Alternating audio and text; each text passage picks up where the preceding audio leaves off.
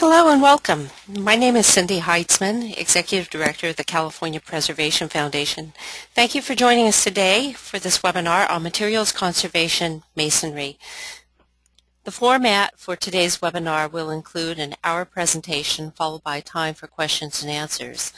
There's a toolbar on the right side of your screen, and so if you have any questions at any time during this presentation, please type it in the box and I will either reply to you or will hold the question until the end for the panelists to answer. Please refer to the audio tab in this toolbar and select it if you're listening through the telephone or speakers. To hide or unhide this toolbar, click on the orange arrow, and please adjust your volume on your computer or your telephone. Today's presentation will be by Carolyn Searles, Senior Principal with Simpson, Gumperson Heger. Carolyn Searles has 30 years of experience in investigation, design, and construction administration of building envelope repairs on both historic and contemporary structures throughout the United States. She's been recognized with California Preservation Foundation Design Awards for her work on the Presidio Landmark, the Griffith Observatory, Natural History Museum in Los Angeles, and the Fairmont Hotel in San Francisco. Carolyn is a fellow of the Association for Preservation Technology International and a past board member of CPF. She is head of Simpson Gumperson Heger's Building Technology Division in San Francisco. We welcome Carolyn today and we thank you for joining us. Thank you, Cindy. Thank you, everyone, for attending this webinar. And please feel free to go ahead and send questions as I'm going along, and I will answer those. Today's topic is materials conservation masonry, and I'm going to focus on masonry building facades.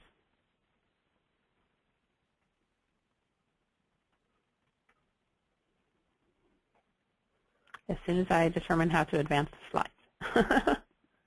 There we go. Learning objectives for this webinar are for you to understand the different types of masonry units and the common configuration of masonry walls, to recognize signs of deterioration that you might see in masonry building facades, and then we'll go over some common repair techniques such as cleaning, pointing, patching, partial replacement, and retooling stone. And I'd like to finish with some tips on the construction document bidding and construction administration. So this is my outline. There are basically 6 different topics I'll cover. We'll start with types of masonry materials and walls, then the process of investigation, common problems you'll see, repair considerations, the construction process, and then finish with a few key ideas. And you can follow along with where we are in the webinar by looking at the title at the bottom of the slide, and that will show you which topic we're on and how far we've gone. So let's start with masonry materials. I like to break those down into 3 different categories. One is the traditional materials, and that's brick and glazed brick, and then different types of stone. Of course, sedimentary, metamorphic, and igneous stone, and adobe. Then there's what I call the great pretenders, which are architectural terracotta and cast stone or precast concrete. And these days we often think of terracotta and cast stone as original historic traditional materials, which they are, but it's interesting to remember that when they were first produced, they were cheap imitations of carved natural stone. And then the third category is mortar, which holds everything together. A couple of especially challenging materials that I want to highlight. One is sandstone, and I think the best description of sandstone I've heard came from a petrographer who I was working with, and that's a geologist who specializes in looking at materials such as stone and concrete under the microscope to tell us about the constituents and deterioration patterns. Anyway, this photographer described the sandstone as it wants to be a beach. And that's basically what sandstone is. It's grains of sand held together with a binder. And it does seem to have a lot of problems. It tends to reject patches. It also tends to exfoliate, as you can see in these photos. Sometimes if it's face bedded, so if you put the stone in the building the opposite way from where it was in the ground, the layers will tend to come off. But then some of the stones that we commonly see in the San Francisco Bay Area, even if they're not face bedded, will tend to delaminate like this. Another especially challenging material and very interesting material to work with is terracotta. And some of the reasons that it's challenging is it's a barrier wall system. There's no backup waterproofing. So if water gets through the glaze, then it's usually in the building. The glaze is often very impervious, and that's how it was originally sold. The marketing for terracotta in the 20s when it was originally sold was that it never needs maintenance, it's an impervious material, you know, they're selling it as the perfect material. But it relies on that glaze being intact. As soon as there's a crack or a pinhole or a craze, water can get into the bisque, and the bisque underneath the glaze just absorbs water like a sponge. And then you have things happening like this little garden of mold and algae growing underneath the glaze. Another challenging thing about terracotta is it has very high moisture expansion. So we'll talk a bit about moisture expansion of brick and terracotta, but terracotta really has high moisture expansion, and that has to be accommodated in the design of the cladding. Terracotta also, I think, has a more complex anchoring system than stone or brick. So in the drawing on the right, you can see I've put a little red arrow pointing to every metal attachment, angle or hanger or rod that's used to attach this little terracotta cornice. And unfortunately, when terracotta buildings were built, all of those were ferrous metal, not stainless steel. So they're all available to corrode. So it's anchored with a lot of secondary steel. Before we talk about conserving the materials, I think it's useful to understand different types of wall systems in which you might find masonry. And there are basically three different types. There's load-bearing masonry, which was used for a very long time, thousands of years. And then transitional masonry buildings came in the early 20th century, and now we have modern curtain walls and cavity walls. So we're going to look at each of those three types of systems and think about how are the loads carried and how is water managed. So the first one is load-bearing masonry, traditional masonry buildings. The floor loads are carried by the masonry. So the floor framing just sits on the masonry walls, and you end up with very thick walls at the base of a tall building. The walls also function as a reservoir. So when rainwater hits the masonry, it usually gets absorbed into it, the sun comes out, and it evaporates. And that's the whole water management system. Now I'll jump to contemporary curtain walls, which are very different. Sometimes those are masonry too, and the floor loads are carried by the building frame, by the structural frame, so the walls don't get thicker as you go down to the bottom of the building. The skin or curtain wall carries its own gravity loads and transfers wind loads to the frame.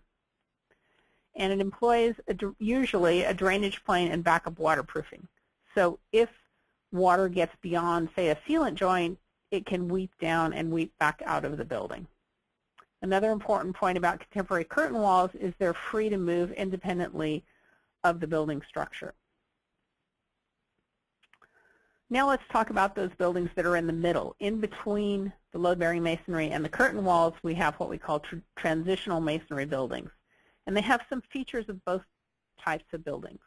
They were a transition between the two types. The walls are still fairly thick, usually, say, 3 widths of brick is a common thickness of the wall. The floor loads are carried by the structural frames. There's usually a shelf angle at each floor level that gets the loads back to the structural frame. So that's sort of like a curtain wall, but like a bearing wall building, the walls still function as a reservoir. So there's usually no secondary waterproofing system. It rains on the walls, the moisture goes in, and then the sun comes out and it dries out. Another thing about transitional masonry buildings that affects a lot of the problems we see with them is the walls were not detailed for differential movement between the skin and the structural frame.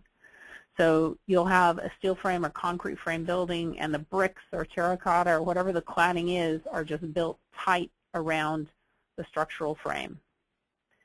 And most of the tall masonry buildings that we see in our downtowns are transitional masonry buildings. Now I'd like to go through some of the different components of the transitional masonry buildings. So we'll talk about each one of these. First is the embedded steel frame.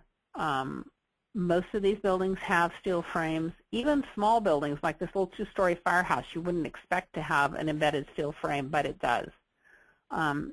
One clue to that is that you may see cracks at the corners of the buildings, vertical cracks, and a lot of times those align with the steel frame and can indicate corrosion. Another problem to be on the lookout for with masonry buildings with embedded steel frames is it's difficult to anchor the masonry properly around the steel columns and steel beams. So in this photograph, you can see that the steel column is pretty close to the face of the building, and there's only room for one withe of brick to go around the steel column. And there's not really anything to anchor that brick back. Usually with transitional masonry buildings as well as load-bearing buildings, the brick is anchored back with header courses. And I've marked the header courses here with little diamonds. And so that's where you turn a brick sideways, and it's built into the backup withe. So that ties the different layers or withes of brick together so they can act as one thick wall.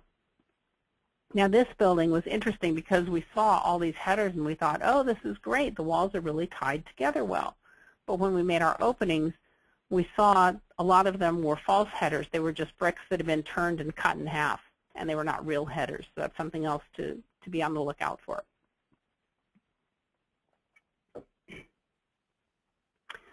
Another feature of transitional masonry buildings is spandrels and shelf angles, because these tall buildings have to support the masonry cladding somehow. It doesn't, all the loads don't go down to the base of the building. So the veneer is carried by a spandrel or a shelf angle at every floor level, and it's attached back to the structure. To make it work, these spandrels and shelf angles, as well as lintels over windows, are usually pretty close to the outer face of the building. And again, that makes them vulnerable to corrosion because there's not much mortar in between that shelf angle and the outer face of the building, which is going to get wet. So on the left, you can see a lintel that's corroded, and on the right, a corroding lintel, and then some mortar that is kind of pushed out that I've circled in red, and it looks like maybe it's been repointed in the past, and I think that's a good clue that there may be a shelf angle or under there that's corroding. The solution, so you don't have this problem of corroding shelf angles, is to have waterproofing or flashing. And that was sort of developed in the 1930s with, you can see in this typical drawing with a little bit of flashing on the left where I've pointed with the red arrow. In the middle one, you can see they've improved it a bit more, and the flashing goes all the way up the face of the spandrel beam. But then on the right, here's a building constructed in 1948 with a cavity wall, and there's absolutely no waterproofing or flashing over that shelf angle. So sometimes you'll find it, and sometimes you won't.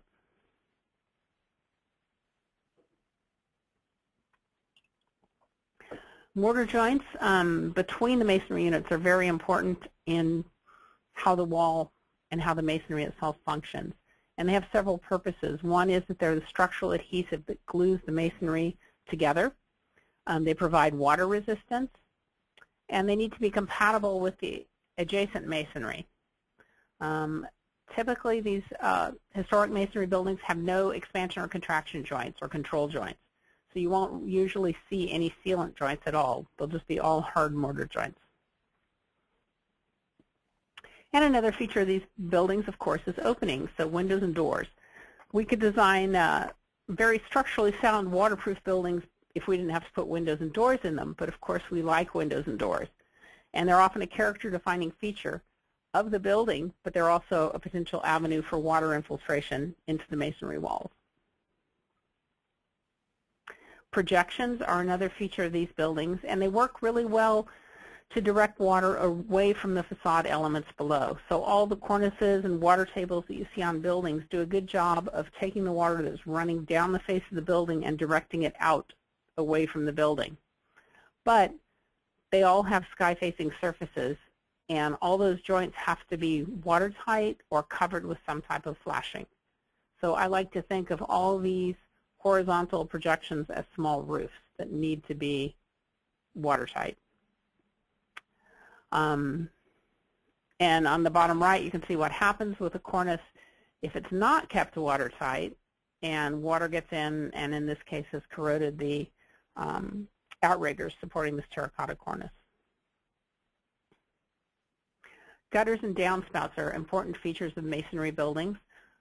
They must be maintained, and we find they can be really problematic when they're embedded in roofs and walls, such as on the right. So you can see the staining on the cement plaster where somewhere in that wall, water, the downspout has gotten clogged, and now water is just spewing out the top of that scupper. Hidden gutters are also tough. A lot of our tile roofs, which are pretty common even on these high-rise buildings, have hidden gutters where every other tile is left out and then there's a copper gutter or a gutter underneath.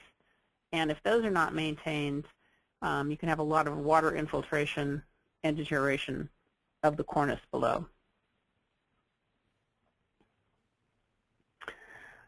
So our next topic is the investigation process. And I think everyone who's listening to this is probably familiar with this process, but I've just laid it out here on the left.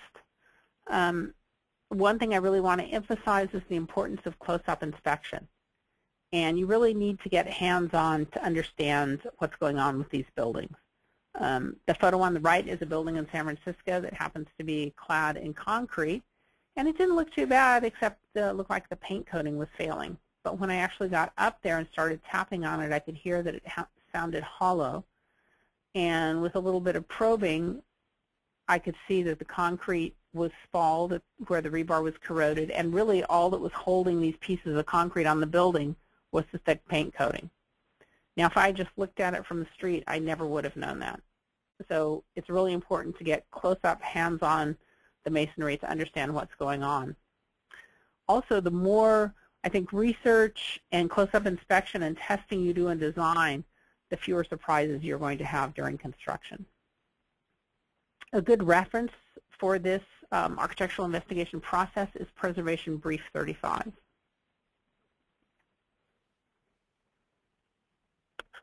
The next thing I'd like to talk about is deterioration of masonry. And I've divided that into three main categories: environmental, structural, and design and construction problems. So let's start with the most common problem we have, and that's water. One way the problem you see with water a lot is rising damp. And that's where water from the ground is seeping up through and into the masonry, in this case into this brick wall, and causing quite a bit of efflorescence. Rainwater, of course, also can cause a problem just by leaking through open joints and deteriorating the masonry. Another problem we see sometimes is vapor drive. Now, water vapor will flow from regions of high vapor pressure to low vapor pressure. And so it can actually go through masonry that is fairly porous.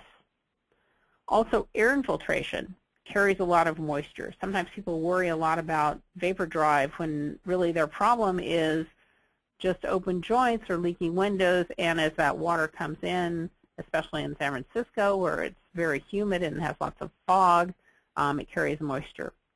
This photograph is from a building in San Francisco in the Presidio, where it's brick masonry on the outside, and then it's coated with a fairly non-breathable paint on the inside. And we had a lot of water vapor vapor pressure from the outside coming through and causing all this efflorescence and failures of the paint. You can do different types of analyses, computer analyses, to predict whether you will have a vapor drive issue and to find out where water will condense within a wall system. And that can help you when you're designing the repair of a historic building to determine, should I put a coating on the outside? Should I put a coating on the inside? How should I deal with that issue? Another problem that water causes is corrosion of the embedded reinforcement, whether it's a steel frame or reinforcing steel. As you can see here on our same small firehouse, we had quite a bit of corrosion of that steel column and what we call rust jacking. So when steel corrodes, the rust takes up a lot more space, like 8 to 10 times the space of the steel. And that pressure from the corrosion product is enough to crack brick, concrete, any kind of masonry. Another environmental problem we have is expansion contraction. And so this is the recently restored Richmond Civic Center. And it's a single wide brick veneer over reinforced concrete. It has no expansion joints. It has these large areas of brick veneer. When I was first out there doing the condition survey, I started noticing these cracks at the corners, and I became concerned about that, thinking, well, maybe there's a problem with the brick expansion. And so we took a closer look and found that that brick was displaced out an inch or so. And we made some openings and found that the brick ties were broken. And so in the photo on the right, you can see that metal brick tie, and you can see how it's broken. And what happened is brick, as well as terracotta, which we mentioned before, brick expands over time. It's the smallest, a brick is the smallest it will ever be when it comes out of the kiln. And then over time, just from moisture in the air, it grows. Concrete, on the other hand, over time, shrinks due to creep and shrinkage. So in this building, which had no provisions for those kind of expansion contraction movements, the brick was growing, so you can see it's getting taller on the left side of the photo. The concrete is shrinking, so it's getting shorter, and it just tore itself apart. This also happens on terracotta buildings, and terracotta has even higher moisture expansion than brick. And so the terracotta will grow on this particular building, the concrete building frame would shrink, and then the terracotta is cracked and it's actually bulging out where it's just getting crushed by that expansion.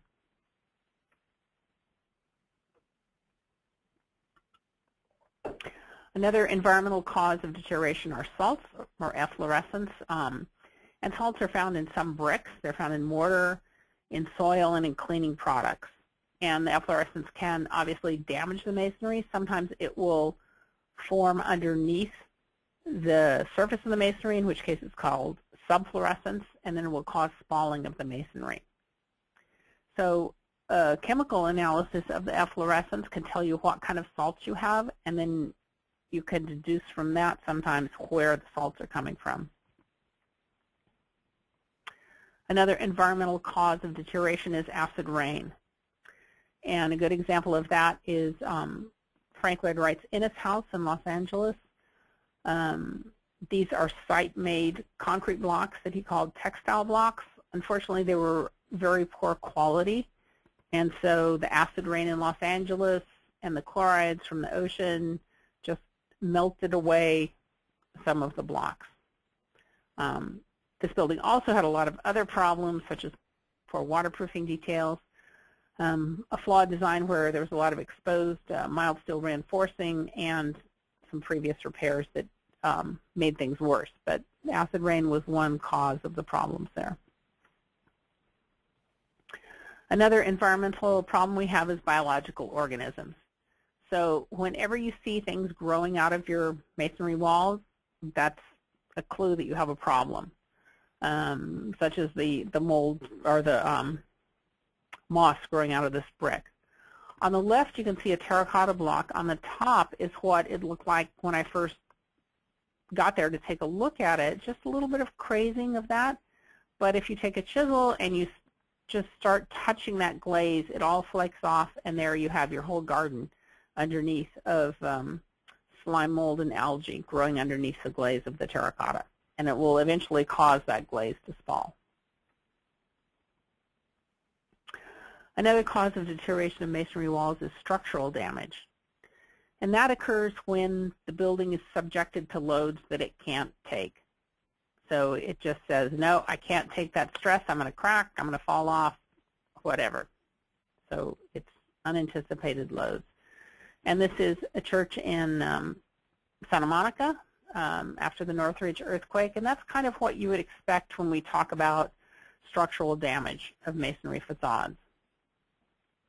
Now this is a bit more subtle. This is a tower in San Francisco, and on the right you can see that it's kind of bulging a little bit.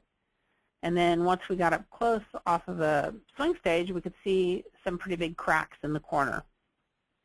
And so right away, and probably based on what we've talked about so far, you'd say, oh, that's corrosion of the steel frame. Well, that's what I thought too. But we decided to make some openings to make sure, and I'm really glad we did.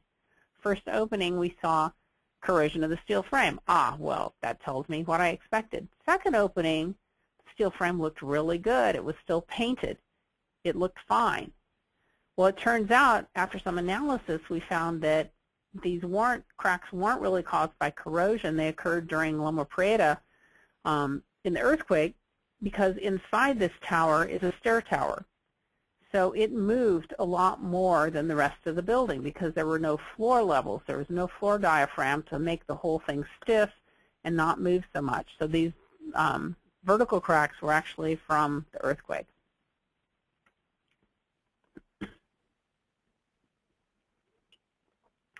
Another cause of problems is deterioration of masonry walls is design and construction problems. And I want to talk first about original material selection, and then we'll talk about repairs. So as far as the original material, as I said, sandstone is really a difficult material. There are many Calusa sandstone buildings in San Francisco. One example is the St. Francis Hotel. And with Calusa sandstone, water soaks into the stone. It goes in and it dissolves the calcite binder. It brings it out to the surface, turns it into gypsum, which is expansive. The stone also has expansive clays in it. And all those things form a hard surface crust that eventually spalls off the building. So that's really a problem with the original material. Another famous example is Oliver Aalto's Finlandia Hall in Helsinki. It was clad in white Carrara marble. And Carrara marble is notorious for bowing. It's under moisture and thermal cycles, it curves. So that's not an intentional design that you see in the photo on the right. Those are supposed to be flat marble panels, and they've all bowed. Another type of design and construction problems, I would say, is unfortunate previous repairs. So on the right, we have the Innes house again. It was coated. I think they started to see problems with this textile block and said, oh, well, we can coat the building and that'll fix it. So they coated it with an industrial tank coating, which was very impervious, and it trapped the water beneath the coating and just accelerated the deterioration of the blocks. There were also some copings put on the walls, which is usually a very good idea, but it wasn't done exactly how I would do it, which is to have the coping come all the way out to the edge of the block. But I can completely see why that decision was made, because from the ground you didn't want to see the edge of the coping. So that's one of the trade-offs that you kind of face when you're designing repairs for these type of historic masonry buildings. On the left is a terracotta building, and in an attempt at making it more structurally sound or seismically safe, the terracotta was drilled with holes and foam injected behind the blocks, and the holes were filled with sealant, which then attracted dirt. and the mortar joints were all painted, and I'm not sure why, but that was neither of the repairs really did any good, and they eventually caused problems. So now we're to the part of the webinar where I'd like to talk about repairs. And I'm sure all of you working in preservation are very familiar with the Secretary of Interior standards as the guideline for all buildings listed on the National Register, and many other cities also require repairs to meet those standards. There are 4 standards, and the one that we most commonly use, or that I most commonly find being used, is rehabilitation. So looking at the standards for rehabilitation and thinking what really applies to masonry conservation, these are the 3 things that I keep in mind. The standards allow for the repair and replacement of deteriorated features while maintaining the historic appearance. If possible, you want to repair rather than replace, and if you must replace, it wants you to use original materials. The rehabilitation standards do allow for new uses that require minimal change to the materials, features, and spaces of the building, and they allow for compatible additions.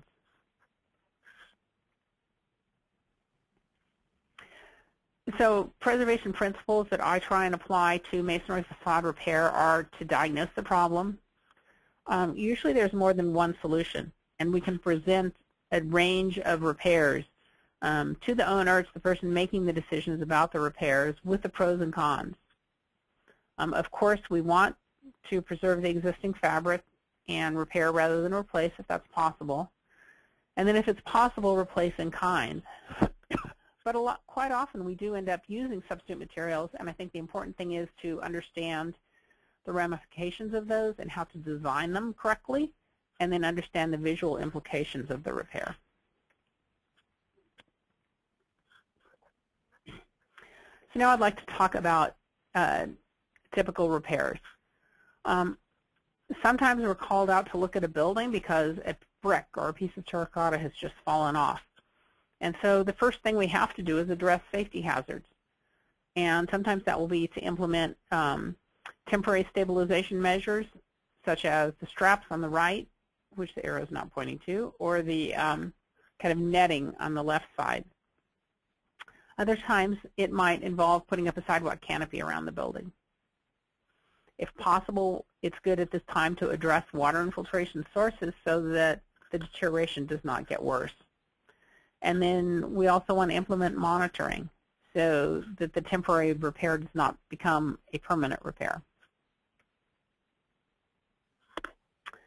One general thing to think about when you're designing repairs to masonry buildings is the durability of the different components. So if you're designing a flashing and it's self-adhered instead of metal, well, how long is that self-adhered membrane going to last? Maybe 20 years? But how long will the brick last? Those bricks, I hope, are going to last 50 or 100 years. So it's always good to think about matching the durability of the different components in the wall.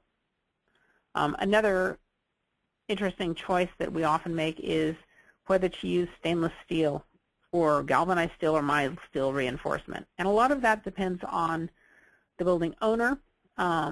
In this one case with a church in San Francisco,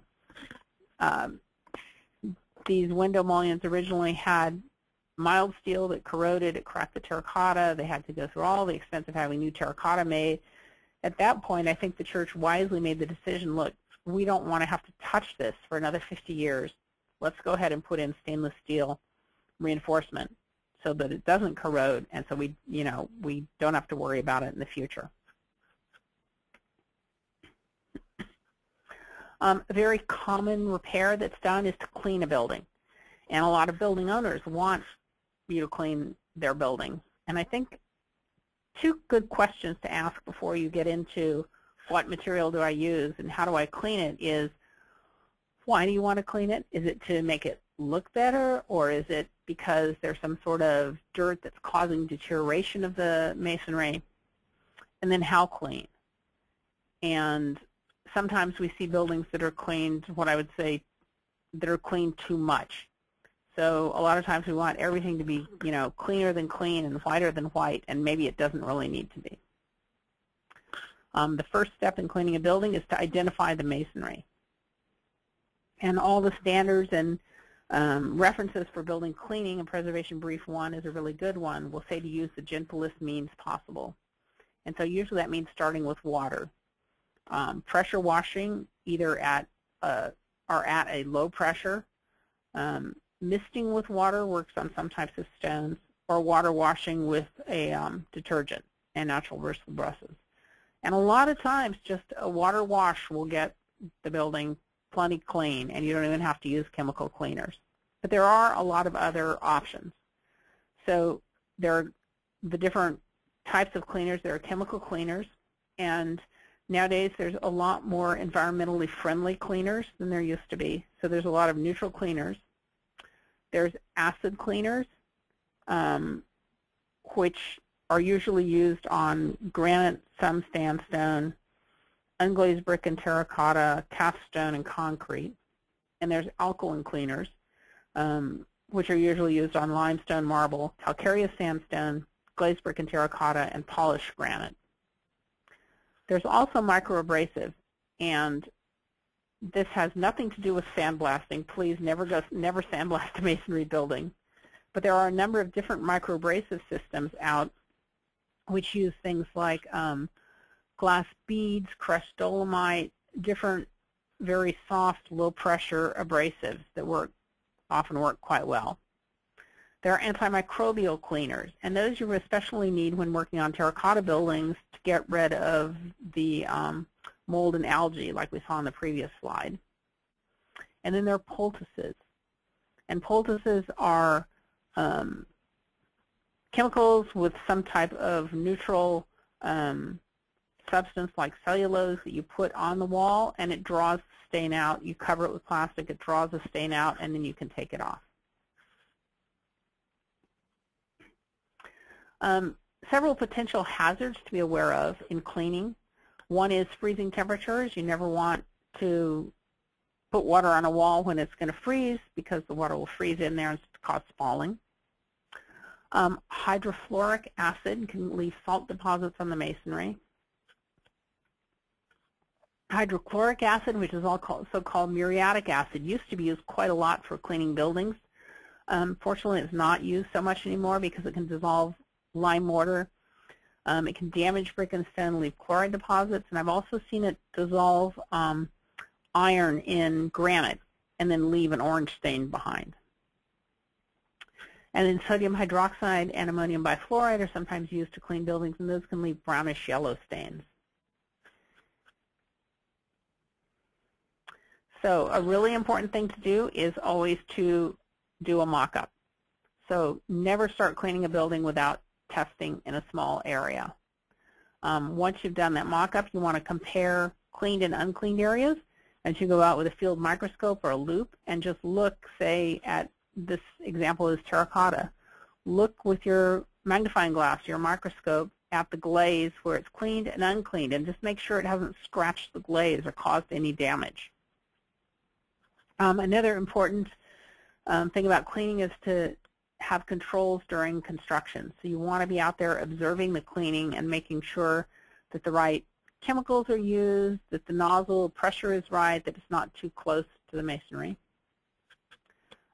Safety and environmental concerns are a big issue during cleaning buildings, and now almost all cities have very strict regulations about collecting the runoff water and disposing of it properly. So a few basic rules for cleaning. Don't spare the water. So in chemical cleaning, you always want to pre-wet the masonry and then rinse it thoroughly. And then keep the area below where you're cleaning wet. Otherwise, you might have clean streaks running down the building, or dirty streaks from all the stuff you're rinsing off.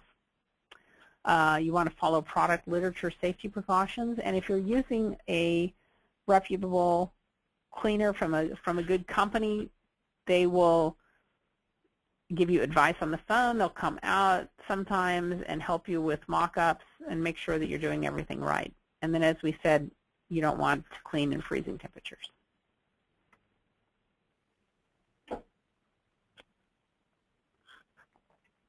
Graffiti and paint removal. A lot of the same cautions apply that we talked about with cleaning. It's very similar to cleaning. Disposal and hazardous materials are an issue. So, of course, before you remove paint, you want to know if it's lead paint. And the products used nowadays, I think most of them have these sheets like the peel away that you put on and then you can peel it off. And that's really nice for disposal because you're not using a lot of water to rinse off the old paint and the cleaner. It all comes off in this paper that you can then throw away. So there's two types of paint removers that are often used, alkaline and organic solvents. And then the photo is checking the pH after it's been cleaned and rinsed to make sure you get it back to a neutral pH. There's a good reference on cleaning historic buildings, preservation brief, on removing graffiti, preservation brief 38.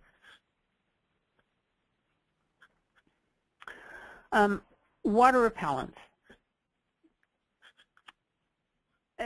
Everyone is selling water repellents, and it seems that when you talk to some building owners or architects, sometimes they'll say, oh, well, we'll fix it all. We'll just put a water repellent on the wall.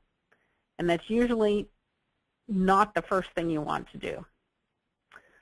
There was a study a few years ago where, as an experiment, the investigators took a brick wall that was very deteriorated, and they did 4 different things to it. They repointed, they surface grouted the entire wall, they surface grouted the mortar joints, and they put a water repellent on it. And on the left is the order of effectiveness. So you have a leaking brick wall. The most effective thing you can do, if the joints are deteriorated, that is to repoint it, not to put a water repellent on it. However, there are times when you do want to use a water repellent. And so I would say those times are when the brick is very absorbent, or the masonry is very absorbent. And you can determine if that's the case by testing it, either with a tube that you affix to the masonry in the field and pour water in it, see how fast the water goes in, or by taking a sample and doing a standard ASTM test for absorption, for 24-hour absorption. So if you have a really a sandstone or a very soft under-fire brick that's absorbing tons of water, that's the time you might want to use a water repellent. Remember that you need to repoint the joints before you put the water repellent on, because if you don't, if you put the water repellent on first, then the repointing mortar is not going to stick to the masonry because it's going to repel the water in the mortar. Any type of water repellent you use should be breathable, so it has high water vapor transmission, so you're not trapping moisture within the wall. And the most common products on the market now that are breathable are silane or siloxane, or a combination of the two.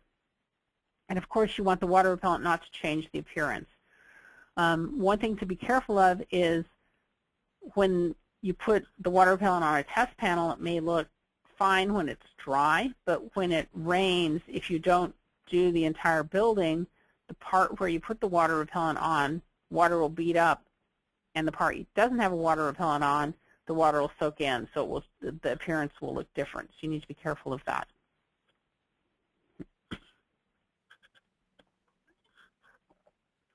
Another type of chemical treatment that's sometimes used, but not as often, but you should be aware of it, are stone consolidants. And the purpose of stone consolidants are to restore the cohesion between adjacent grains of stone and restore the integrity of the stone. So they're often used on sandstones, which, as we talked about earlier, want to be a beach. So this helps keep the sandstone from being a beach. Some of the performance requirements of a consolidant are that it penetrates through the masonry. It actually can consolidate it. Moisture is not trapped behind it, so it needs to be breathable. It needs to have thermal expansion characteristics similar to the stone and not change the appearance. So there is an ASTM standard or an ASTM guide for the selection and use of stone consolidants. And it lays out a pretty good selection procedure where you take samples of the masonry and you analyze the untreated masonry. define what you want the performance requirements to be, treat some samples of the masonry, and then analyze that, and then prepare and evaluate test panels or mock-up panels. And so if you go through that whole process, and you may end up finding out that, yes, this particular stone or this particular part of the building is a good candidate for using a consolidant. Some of the things to consider are the rate of decay of the stone, the past performance of the proposed treatment.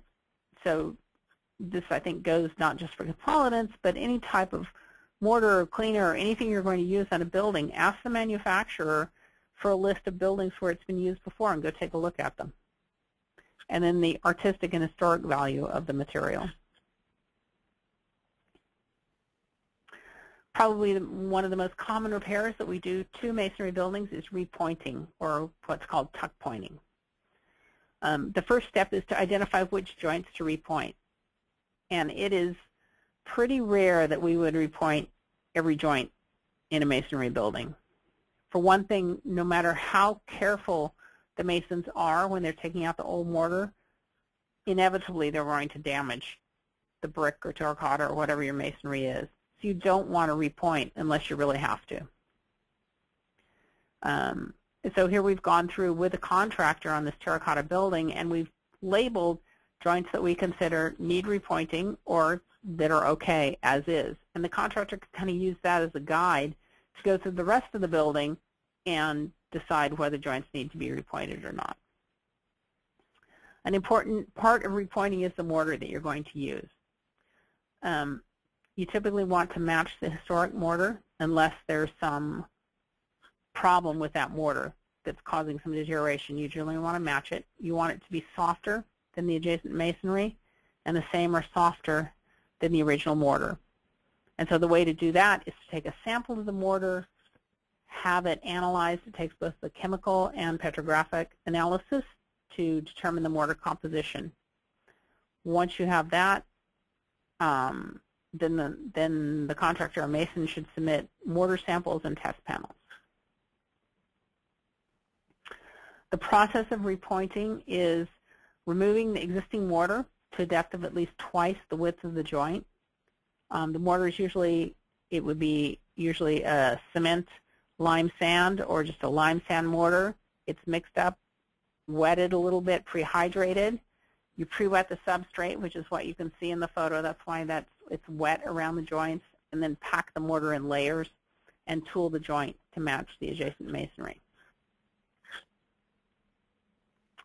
There are two really good references for repointing. There's an ASTM standard guide for repointing historic masonry, and then there's also a preservation brief. Another common repair that we do is patching, and that's where a small amount of the masonry, such as the terracotta here, is spalled, and so it can be patched with mortar and then coated to match the adjacent masonry.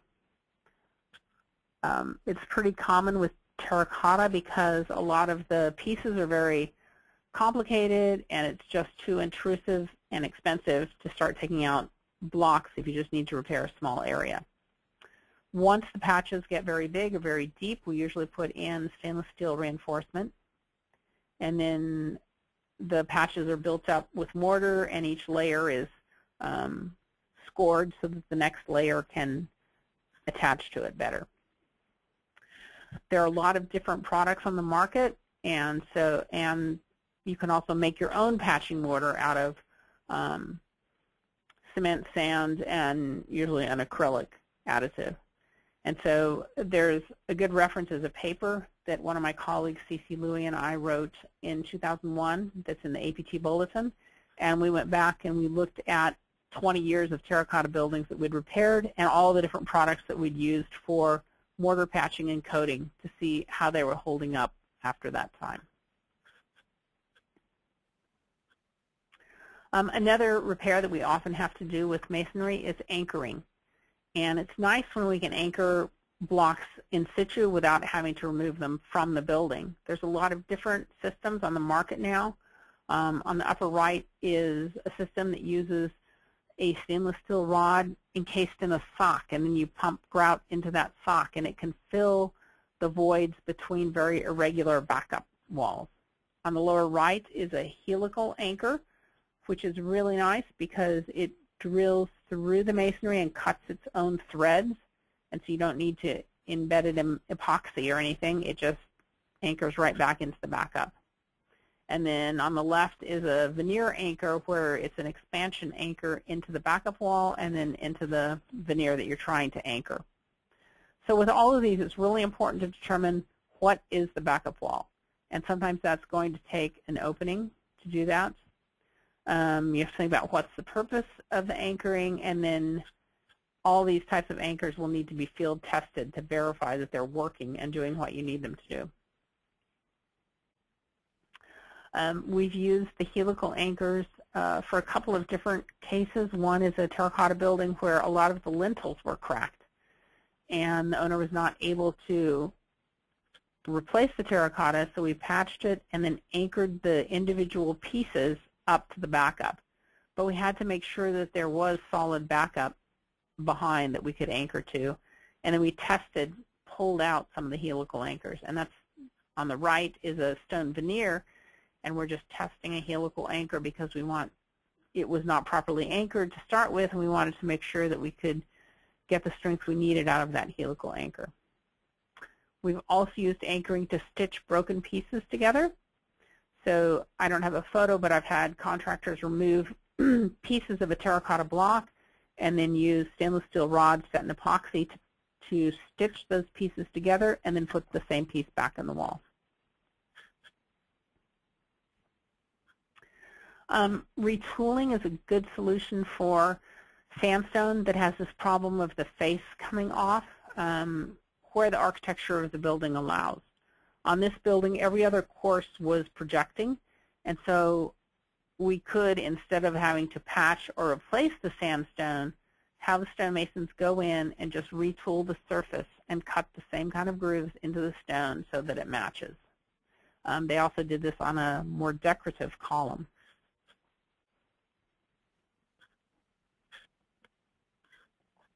A repair that I really like for sandstone is partial replacement, which is also called Dutchman. So here is a large sandstone column that's very deteriorated. There's been a lot of spalling at the base of the column, and the owner fortunately had new sandstone that they had a stockpile of the same stone that was used on the original building, and so we could have these Dutchmen made, and we just cut it back 3 inches thick. They made new blocks to match the existing and then put them in. And then on the lower left, you can see the finished product. So, well, it's not completely finished, but some of the new Dutchmen. And I like that much more for sandstone than patches because, as I said before, sandstone just tends to reject patches. And so Dutchman is a better solution. Unit replacement is sometimes you have to do when the units are very deteriorated. So on the upper left, we have this same terracotta cornice, and on the upper right, you can see why the blocks were all cracking. Those outriggers are very corroded. We had new terracotta blocks made to match and then lifted up and put in place.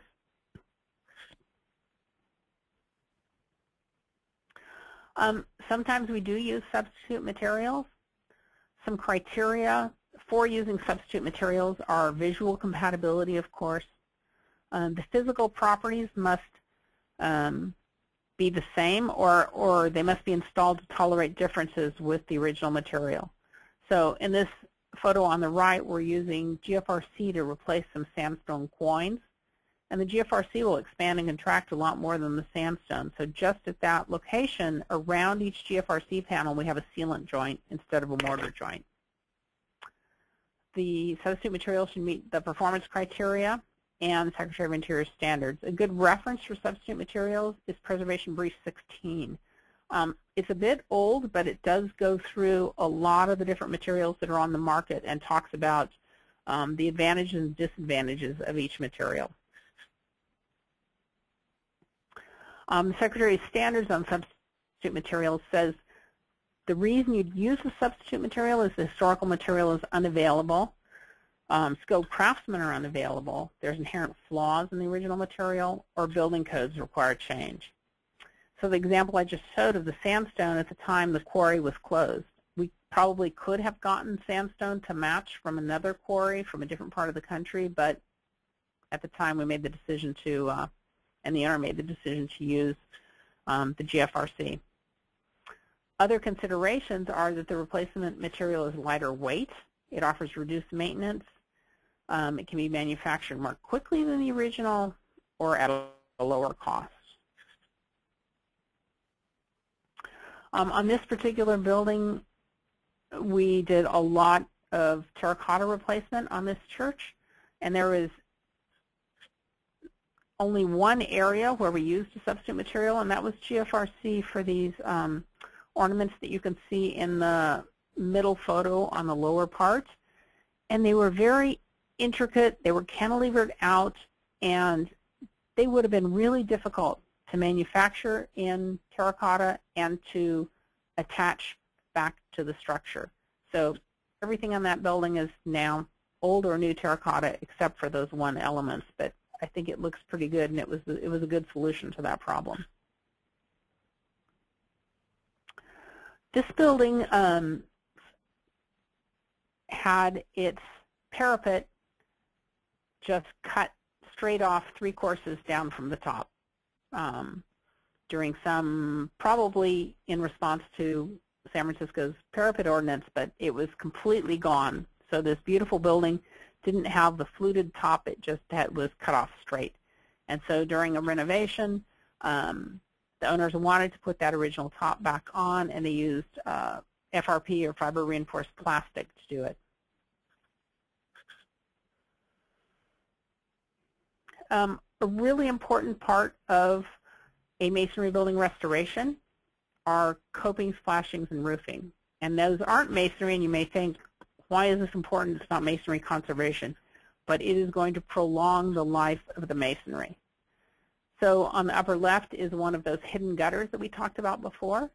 And here we're replacing the tile roof and putting in a new copper gutter that's integrated with the copper flashing that goes to the edge of the roof. So it's really waterproof and durable.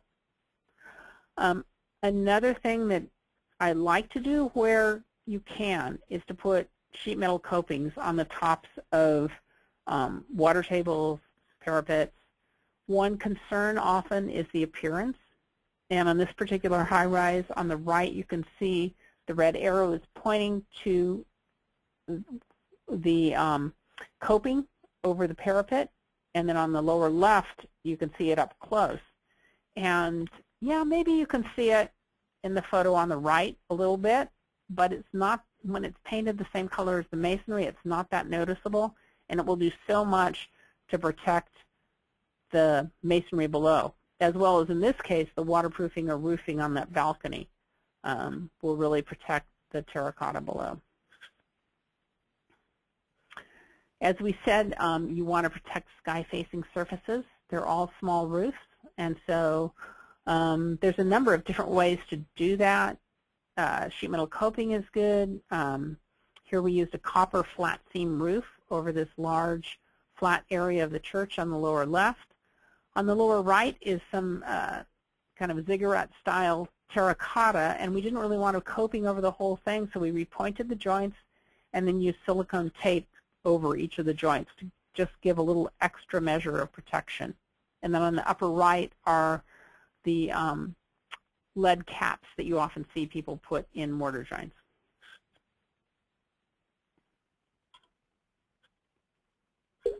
Windows and doors.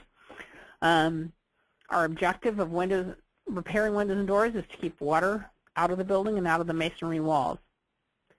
But in addition, you have safety, so they have to be adequately anchored to the building. A lot of times you'll have acoustic considerations and energy performance. A lot of times you need to evaluate whether to replace windows or not. We found a good way to determine whether to repair a window is to repair a couple of mock-up windows. And so that's what we're doing here. We defined a performance criteria, surveyed the windows, made some trial repairs, and then water tested the window after the trowel repairs to show the owner, yeah, this is how well the window will perform if you repair it in place.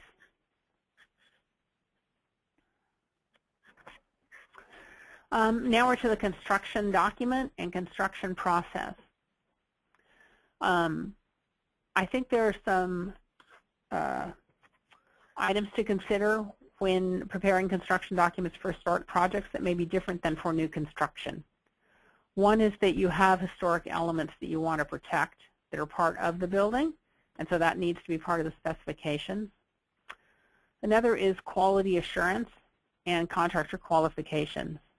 And sometimes that is a concern, especially with public bids, but I know a lot of agencies have found really good ways to, in the specifications, be very specific about what qualifications are required of the contractor.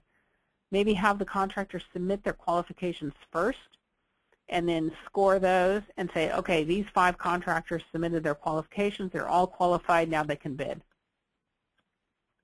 Another consideration for historic projects is that sometimes you're working in an occupied building. So you have to be aware of noise and dust and staying out of the building occupant's way.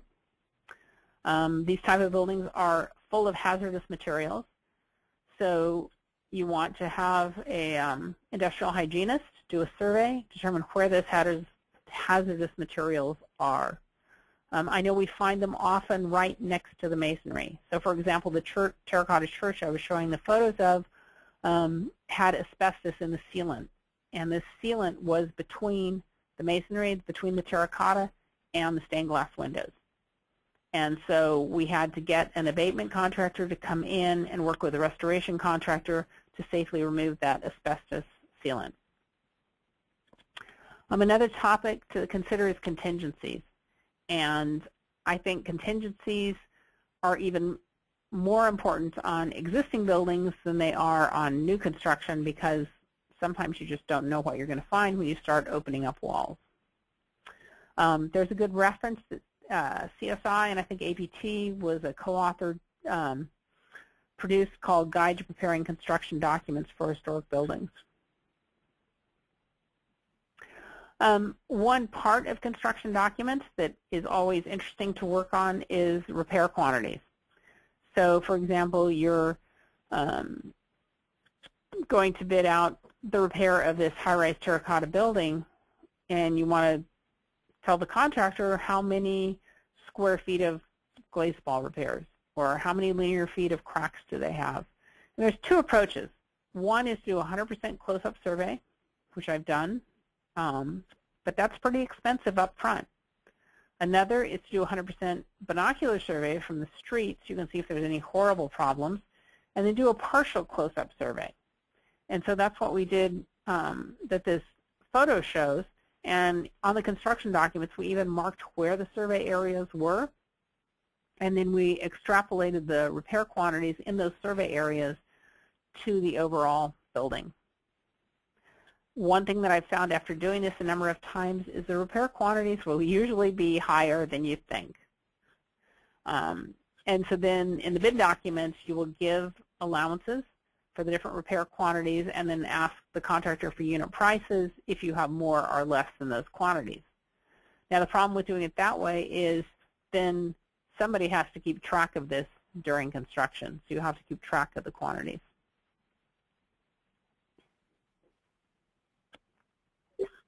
We've mentioned mock-ups. That's a really important part of the construction process. They should be defined in the specifications and sometimes even shown on the drawings where you want the mock-ups to be. And the approved mock-up will form the standard for the rest of the work. It should be done by the same masons as will work on the building. And I've had a project where we even gave each mason had to do a repointing sample, remove the mortar, put in new mortar, and then they got a badge. And they were allowed to do the repointing on that work. And of course, no work on the building other than the mock-up should be done until it's approved by the engineer or architect or owner. Oops. A few things to think about during construction. Of course, we all want to have a team approach. So when we have the architect, engineer, conservator, contractor, owner, everybody on the same team, that always is really nice. We like to do pre-construction meetings for each subcontractor and just go through the project and what we expect, the submittals, all the important things. You can always expect hidden conditions on a historic building when you're doing masonry repairs. Even though you've done a thorough investigation and you've made your openings, I guarantee you'll always find some surprise. And at the end of the project, it's nice to give a maintenance manual or maintenance instructions to the owner, because they probably just spent a lot of money restoring this building, and it's great when you can give them a schedule that says how often they should inspect it, look at the sealant joints, look at the mortar joints, and what materials to use. I find that's very useful. So finally, some key ideas. Understanding how to conserve masonry materials really requires understanding the materials themselves and how they work in the building. You want to diagnose before you repair and perform adequate investigation during the design phase to reduce surprises during construction. Water is often the source of many problems. Sometimes your repairs, less repairs are better, so do no harm, less is more. And both traditional and modern repair techniques and repair materials have their place. So thank you for joining this webinar and listening. And I'm Carolyn Searles with SGH. There's my contact information. So please, I'd like to answer any questions you may have. Thank you, Carolyn. This is Cindy.